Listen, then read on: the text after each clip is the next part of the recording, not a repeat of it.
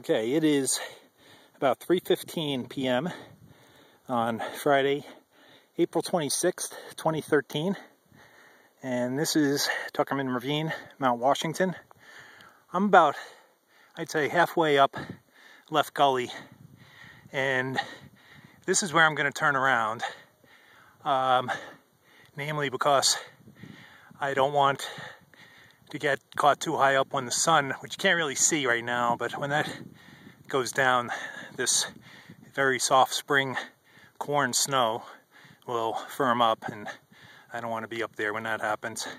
It is snowing, as you can see, despite the spring like weather otherwise. Very nice scene here.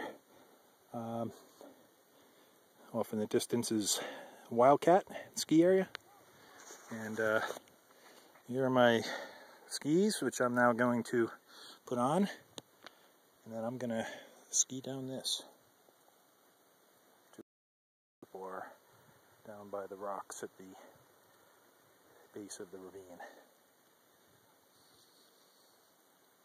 This is the highest I've been on Mount Washington thus far, and that's going to be it for today, but there'll always be another day.